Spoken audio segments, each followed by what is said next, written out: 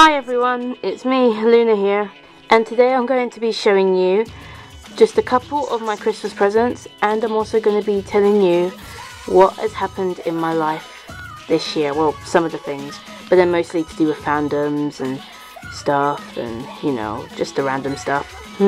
Okay, so let's get started. Woohoo! Firstly, I've got this watch, but this ain't just any watch.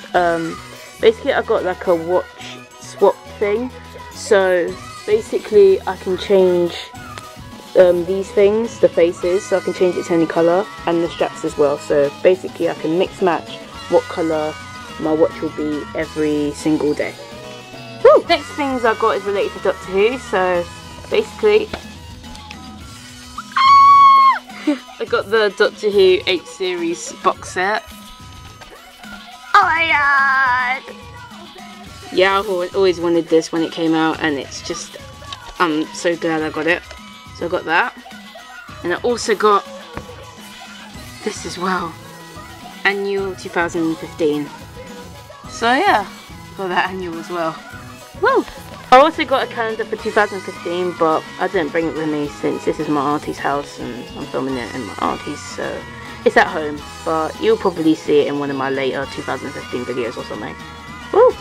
I also got this soundscape speaker, which is awesome. I absolutely adore it. It's pink and it's just wonderful. You can use it for your phone, Bluetooth, and you can just listen to music with ease. Whoop whoop! Let me show you.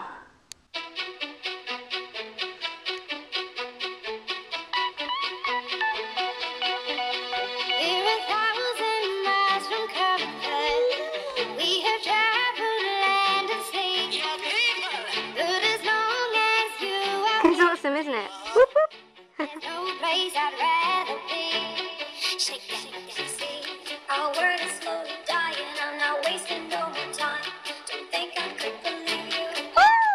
I know you're never gonna wake up. I gotta give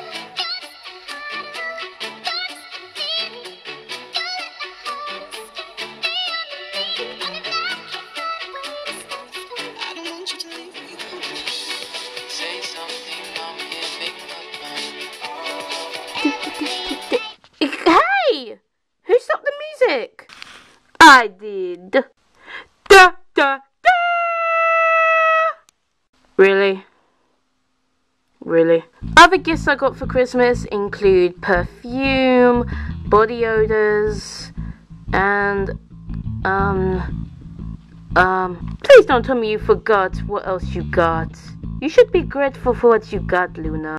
Oh yeah, I remember. Hold on. I also got a Doctor Who hoodie and the t-shirt of the same thing. So basically I got a t-shirt and a hoodie, so matching. Woo! And that's it, I think. Whoop whoop! What a Christmas to remember. Well, there was a couple of fandom things I got for Christmas, but I'm gonna tell you that in a little bit. So now I'm gonna give my own personal reflection of what happened to me this year, whether it's in fandom wise or, you know, just a little bit of my personal accomplishments and goals. So here we go. The first thing that happened is in fandom wise. So Sherlock series 3 came out in January, early January on New Year's Day, and holy mackerel, it was amazing. So basically it's nearly the first anniversary of when Sherlock series 3 came out, and also the first time I ever shipped John Locke, which is John and Sherlock. Yeah, John and Sherlock. I mean, it was the second episode of series 3 that made me ship them completely. I was like, really? Is John marrying the right women? I mean, don't get me wrong, they are cuties, but oh my goodness, I just couldn't believe it, really. And how Sherlock was sort of pining, and I'm just like, ah, no! Remember guys, this is a story about a detective, not just about the mysteries all the time. It's about characters and development, and you know, it's just amazing. I love this show. If you haven't watched the show, you should check it out. It's really good. Really good. The second thing that happened to me in fandom wise was that J.K. Rowling admitted to wanting Harry and Hermione, like, you know, changing her mind about the whole Harry Hermione and Ron thing that was going on. Basically what she said was that she sort of regrets having Ron and Hermione get together. I think it's because that was her first idea, but it was still portrayed very well. I do like that. But then she was thinking, oh, maybe Harry and Hermione should have got together, and I was like, thank you! I mean, to be honest with you, Harry and Hermione have this thing where I'm just like, they should have gotten together, because in the books they have grown so much together, and you know, with Ron of course, but I mean, jeez, I just love Harry and Hermione so much. They should have gotten together. I mean, Ron and Hermione are awesome, but they argue a lot, and I hate those love-hate couples sometimes. It's just ugh. But really, mainly they argue because maybe that they love each other and all that jazz, and you know, I don't really care. No, I do care. It's just Harry and Hermione, man. The third thing that happened is me getting obsessed over like shows like Doctor Who and several other shows like Legend of Korra, Gravity Falls, Mystery Science Theater 3000, all those other shows. Like, this is the year of me getting into shows that I never got into before. It's crazy, really crazy. Oh yeah, speaking of Doctor Who, it's the year of the 8th series and the wonderful Christmas special that came out. It's also the time where I actually got to go to a Q&A with my two favourite actress duo, Peter Capaldi and Jenna Coleman, and the showrunner Stephen Moffat. Oh my goodness, it's just wow. It's been 3 months since I went to that, and I still got memories running through my head. The memories. Sigh. And it's where I got these CDs from. I got it from the Q&A. So basically I got the slideshow of the world tour, and gosh, it's amazing. That slideshow gave me so much memories. Oh my goodness. This was also the year I actually went to summer camp. It wasn't the first time I went to summer camp, but this one's sort of different. It's called The Challenge, and basically I had to do 3 different tasks each week, and basically it's to like improve your confidence, improve your personality and such. And it was a good experience for me. I really liked this summer camp. It was amazing. Oh my goodness, summer camp was good. But I still keep in touch with the people I met there. It was really cool.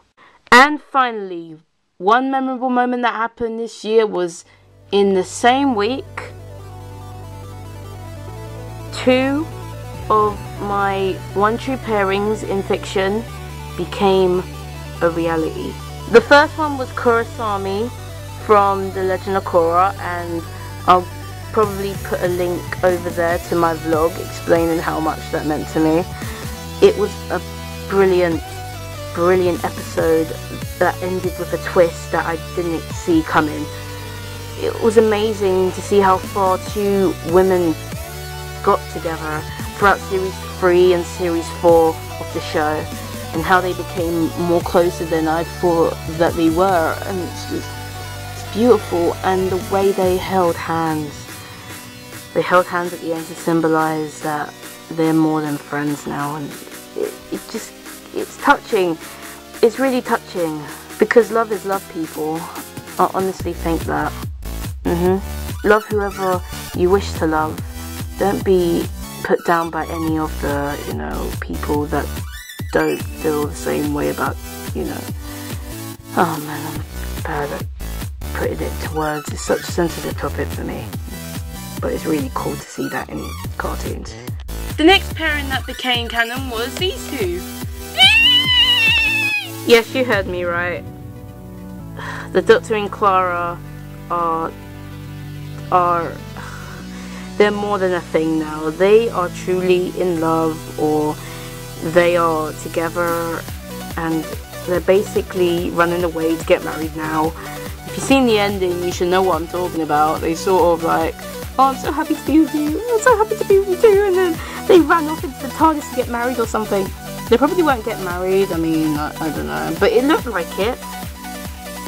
It really looked like they were going to get married. Because throughout the episode, really, throughout the episode, the Doctor and Clara had so many moments. And it was just brilliant, in my opinion. Nothing that's beautiful. Oh my goodness. And that was all the memorable moments that happened to me this year in mostly Fandom.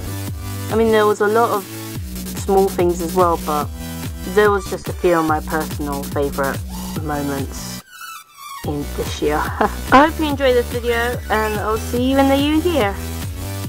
Yeah, see you in the new year. Now, if you excuse me, I'm going to rewatch a certain series and write probably an essay about how these two developed. Because, ow, it was amazing. It was so amazing. And they're in love. Or best friends still. I don't know, I mean, I think they're in love, but honestly, people think they're best friends, which is fine, they are too. But people still say they're father and daughter, which is kind of stupid, no offense. But, you know, they have a undefying love for each other. I'm just like, well, why not just say they love each other? That's it. It doesn't have to be romantic, does it? Nope. But I think it's romantic. I don't know why, I just do, because it's just brilliant. Last Christmas was amazing. It was just brilliant. See you later.